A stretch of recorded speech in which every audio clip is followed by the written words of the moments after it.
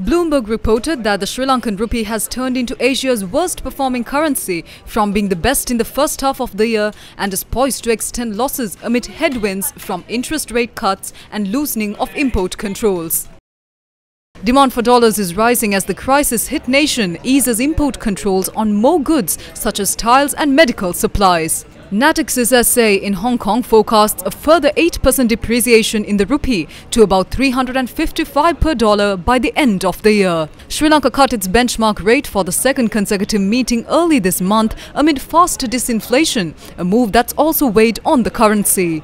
The reason for the currency depreciation, in my view, is mainly bringing the interest rates down.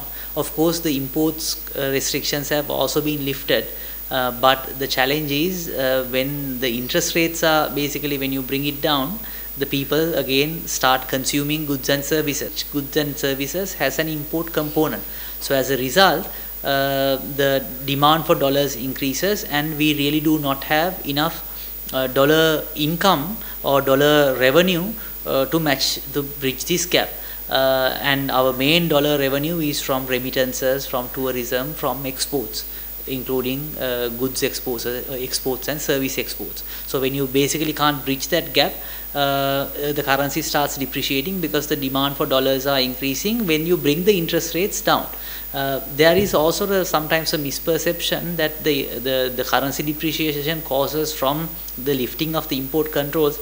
It may have a minor impact, but if you look at the imports were controlled since pretty much COVID till last 2 weeks before, but still the currency crashed from 180 to 360 when there are very strict import controls.